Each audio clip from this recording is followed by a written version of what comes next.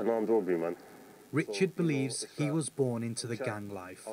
Committing crimes, carrying a knife and owning a gun are things he feels he couldn't resist. I don't condemn none of them kids. At the age of 16, Richard was jailed for 2 years after he and other members of his gang were part of an armed robbery. Now, 7 years on, he's just parted from the group he grew up with. It's a movie, do you get what I'm trying to say? Especially when, you know, it's heavily going off and everything. You're leaving your house just hoping to make it back. But, you know, you also want to make a living. Obviously, yeah, there's those who are out there for the sake of following and going along with the crowd, but a lot of people are out there trying to survive and make a living, man. But Richard's story isn't uncommon. In fact, children right across the country are being exploited to commit crimes. Many of them are groomed to do so.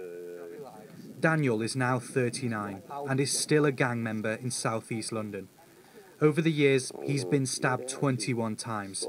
One attack was almost fatal. He sees children as young as 5 being groomed to join in on gang activity.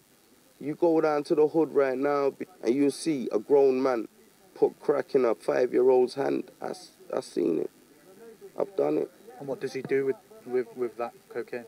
He goes and gives it to the brother that wants to smoke it and gets the money and brings it back. And that's it, man. Buy a man a soft drink. You know what I mean? Some sweets since 5 years old. The Children's Commissioner says their figures are considerably higher than the government estimates. In a statement, the Home Office said its serious violence strategy was launched to counter gang culture.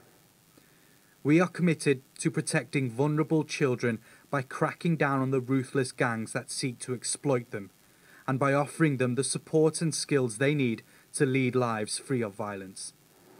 But the reality is, on the streets across the UK, youth violence and in particular knife crime is on the rise, and the techniques used by sophisticated gangsters to exploit children have no boundaries. Inzamam Rashid, Sky News.